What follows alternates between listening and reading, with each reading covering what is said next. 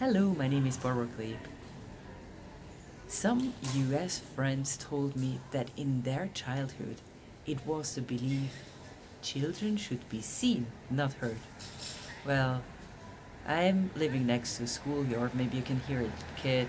So today, at least, here, this isn't the belief.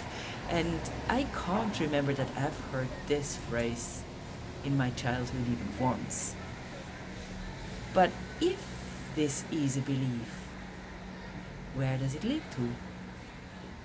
Politicians that are really engaged in getting heard, whatever they say?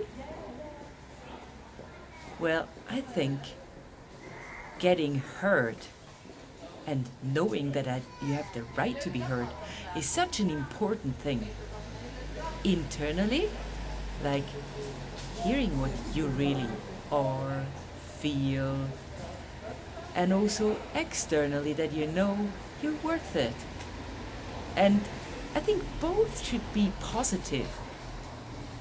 You are worth to be heard, and you also should give yourself the worth to be heard.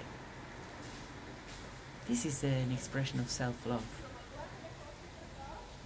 To reach that, it's important that you can really speak out. If something is not okay for you, you can say it. You can say, no, I don't want this. So, saying no is important for self-love.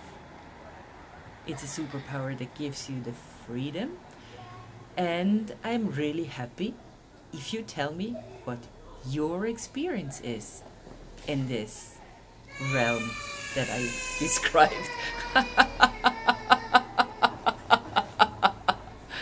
Children should be seen, not heard. Did you hear it?